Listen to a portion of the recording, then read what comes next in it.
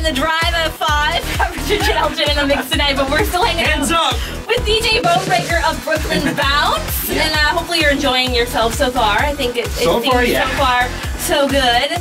So glad we can have you back in Seattle. Have you gotten to go around and check out the sites at all, or have you just kind of been in and out? I'm always checking the sites, which is basically malls and stores and stuff. Big shopper. Do you like to go out? And... I buy all my clothes in the U.S., so I always have to. Whenever I'm here, I'm like. It's Abercrombie, it's Mark Echo, it's all my sponsors, of course. Yeah, right. I don't get anything for free, but hey. That's all right. Well, you're looking good. Did you do some shopping already when you were here, or have you? I got my jeans. They're like, $12. You know. Oh, nice. American Eagle. All right. If that helps at all. Do you have what you're gonna wear tomorrow all picked out already, or are you just gonna see? Actually do that. Do you? Yeah. All right. I'm like a girl there. That's right. I do too. I went to H&M yesterday.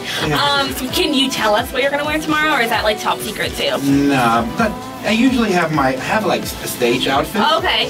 Because I don't like to go into a club dressing the same way I just went to McDonald's or something. Yeah, right. Yeah, just a little bit. Just like I wear more black. And I got different shirts and different hats. Oh, different hats. Oh boy. Okay. Oh boy. Different jackets and. Okay. All right. We'll have to see what happens then tomorrow night at Neighbors, and we are going to be giving away one more pair of tickets to the show. Nice. Our last pair. Because it is sold out. People, are calling, trying to get in. Yeah. You're in. You're good. We're not to that capacity yet where the artists have to play out in the street or something. But yeah, you're good. But there's other people who have not gotten in and they really want to. But the chance is going to come up. So maybe I'll have you help out and we'll give the cue in a little while. But yeah, it's awesome. It's so great that it's sold out though. I know it's hard for some people, but it's kind of good for us because I'm happy. Yeah, it's fun to play a packed club. For sure. You want the most people you can possibly get in there. So the cue to call for that is still coming up. And we're going to be playing another one of your tracks. Nice. Is this a collaboration also? Which one is that? He doesn't know what I'm playing. Oh, we're going to do Get Ready to Bounce 2010, right?